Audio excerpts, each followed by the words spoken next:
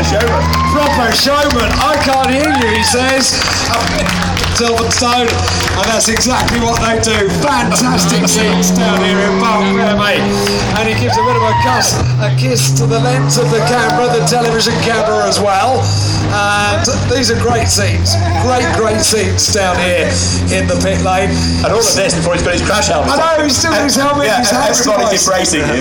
It's just a fantastic scene down here. I wasn't sure it was going to be quite this emotional, but it is. And a gentle hug there, and that's a really emotional hug, I can tell. Bad, isn't it? I think it might be, yes.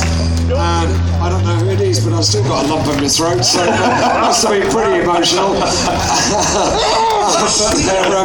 They're savouring this moment. Stefano Comini, very happy down there in Park Ferme, and finally decides now is the time to get my helmet off. So off it comes, off comes the balaclava, and the bearded and bedraggled, but very happy Stefano Comini, a champion in 2011 down there in Park Ferme. Drivers will be coming up to the back of the podium in just a couple of moments, and that's when we'll get the first of 2 podium presentations on the way, and that's nice as well. A hug down in the pit lane with Baz.